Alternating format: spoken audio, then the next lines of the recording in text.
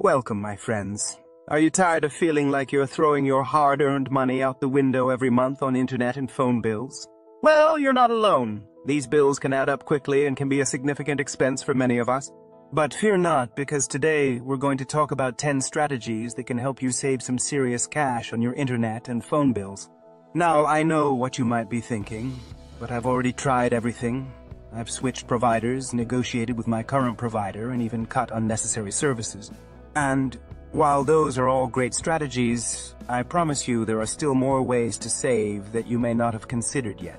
Imagine being able to use that extra money for something you've been wanting for a long time, whether it's a vacation, a new piece of technology, or just some extra savings in the bank. It's definitely worth a shot, right? So, are you ready to start saving some serious cash on your internet and phone bills? Of course you are. Let's dive in and see how we can make it happen. Shop around for the best deals. When it comes to saving money on internet and phone bills, one of the best strategies you can use is to shop around for the best deals. I know, it sounds like a no-brainer, but you'd be surprised at how many people just stick with the same provider without ever checking to see if they could be getting a better deal elsewhere. Think of it this way: if you were buying a car, you would compare prices, features, and warranties from different dealerships before making a purchase, right? The same goes for internet and phone services. So where do you start? One great place to begin is by checking out comparison websites. These sites allow you to compare different plans and providers side by side, making it easy to see which one offers the best deal for you. Another tip is to pay attention to promotions and special deals that providers might offer. Sometimes you can score a great deal just by timing your purchase right or by being willing to switch providers. Also, don't be afraid to ask for discounts or to negotiate with providers. Remember, the worst they can say is no, and you'll never know if you don't ask. By taking the time to shop around and compare different deals, you could potentially save hundreds of dollars a year on your internet and phone bills. And who doesn't want more money in their pocket? So be a savvy shopper and start shopping around for the best deals today. Negotiate with your provider. Alright, so you've shopped around and you've found that your current provider is still offering the best deal. But don't put away your negotiation hat just yet. Even if you're happy with your current provider, there's still room for negotiation. Believe it or not, many providers are willing to work with their customers to lower their bills. But you have to be willing to ask. So, what should you say when negotiating with your provider? First, do your research. Look at what other providers are offering and use that information to your advantage. Also, be prepared to explain why you're looking to lower your bill. Are you struggling financially? Have you been a long-time customer?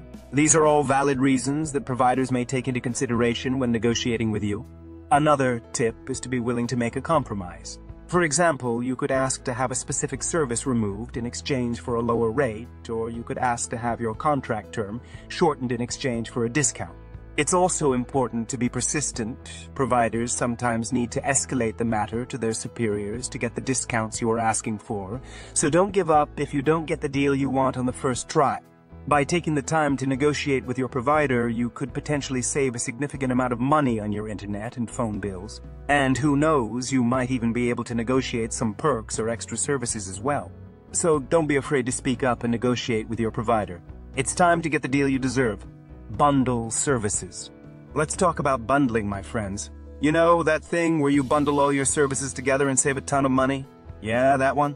When it comes to internet and phone bills, bundling services is one of the best ways to save money. Instead of paying for internet, phone, and TV separately, you can bundle them all together and get one low monthly rate. Think about it. You're already paying for internet and phone service. Why not bundle in some TV as well? Not only will you save money, but you'll also have everything in one convenient package. Now, before you go and bundle all your services together, there are a few things you need to keep in mind. First, make sure you're getting the best deal possible. Compare different bundle options and providers to find the one that offers the most value for your money.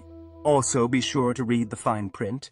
Sometimes providers will offer a low rate for a limited time, after which the rate will go up. Or they might have a contract term that you have to commit to. So make sure you know what you're getting into before you sign on the dotted line. By bundling your services, you could potentially save hundreds of dollars a year on your internet and phone bills. And who doesn't like saving money? So start exploring bundle options and see how you can bundle your way to savings today. Use a VoIP phone service. We'll get to that in a second. I have a favor to ask of you. If you like this video so far, please subscribe to the channel. Are you tired of paying through the nose for phone service? Well, have you considered using a voice over internet protocol, VoIP, phone service? VoIP is a type of phone service that uses the internet to make and receive calls. This means you don't have to pay for a separate phone line. Instead, you can make calls using the internet connection you already have. And the best part, VoIP services are often much cheaper than traditional phone services. You can find plans that offer unlimited calling for a low monthly rate, and some even offer international calling at a fraction of the cost of traditional phone services. Now, I know what you might be thinking, but what about the quality of the calls? Will they be as good as traditional phone service? The answer is, it depends on the provider and the quality of your internet connection. But in most cases, the quality of the calls is just as good, if not better, than traditional phone service. Another great thing about VoIP is that you can take your phone number with you anywhere you go as long as you have internet connection you can make and receive calls. So if you're looking for a way to save money on your phone bill, consider using a VoIP phone service. It's a smart and budget-friendly way to keep in touch with your loved ones without breaking the bank. Cut unnecessary services. Let's talk about cutting the fat, my friends. When it comes to saving money on internet and phone bills, one of the best strategies is to cut unnecessary services. You know, those extra services that you're paying for but never use, like the landline phone service you never use or the premium channels you never watch. It's time to say goodbye to them. Now, I know it can be hard to let go of services you've been paying for, but trust me, it's worth it in the long run. By cutting unnecessary services, you could potentially save hundreds of dollars a year on your internet and phone bills. But how do you know which services are unnecessary? Start by taking a look at your bills. Are there any services that you're paying for but never use? Are there any services that you could live without? Once you've identified the unnecessary services, it's time to cancel them. You might also want to consider downgrading your services. For example, if you're paying for a high-speed internet plan but you don't need the extra speed, you could downgrade to a lower-speed plan and save money. Another tip is to review your services regularly. Your needs and preferences might change over time, and you might find that a service that was once necessary is no longer useful to you. By cutting unnecessary services, you can focus on the services that you actually need and use and save yourself some serious cash in the process. It's time to take a good look at your services and make the cuts that are necessary to save money. Utilize public Wi-Fi. That's right, my friends. Public Wi-Fi can be a great way to save money on your internet bill. You can find free Wi-Fi in many places, such as libraries, coffee shops, and even some public parks. Now I know what you might be thinking, but isn't public Wi-Fi less secure? While it's true that public Wi-Fi can be less secure than a private home network, there are ways to stay safe. First, make sure you're connecting to a legitimate network. Avoid networks that are labeled as free Wi-Fi or public Wi-Fi, and instead look for networks that are specific to the establishment you're in. Also, be sure to use a virtual private network, VPN, when connecting to public Wi-Fi. A VPN encrypts your internet connection and helps to protect your personal information from hackers. Another tip is to avoid using public Wi-Fi for sensitive activities such as online banking or shopping. Instead, save those activities for when you're on a secure network. By using public Wi-Fi, you can save money on your internet bill and still stay connected. So, next time you're out and about, look for a public Wi-Fi spot and take advantage of the savings. Share an internet plan with neighbors or roommates. Sharing an internet plan with others is a great way to save money on your internet bill. Instead of paying for the entire bill yourself, you can split the cost with others and get more bang for your buck. But how do you go about setting up a shared internet plan? First, you'll need to talk to your neighbors or roommates and see if they're interested in sharing the cost of internet service. Once you have a group of people who are interested, you can then contact a provider and set up a plan that works for everyone. It's also important to set up some ground rules before you start sharing the internet plan. For example, you'll need to decide how the bill will be split, who will be responsible for making payments, and how to handle any issues that may arise. Another tip is to make sure everyone is on the same page regarding the internet usage. For example, if one person is streaming movies all day, it may affect the internet speed for others, so it's important to have a plan in place to ensure that everyone has a fair share of the internet. By sharing an internet plan with your neighbors or roommates, you can save money on your internet bill and still stay connected. So next time you're paying your internet bill, think about reaching out to your neighbors or roommates and see if they're interested in sharing the cost. Use data caps wisely. Data caps, we all hate them.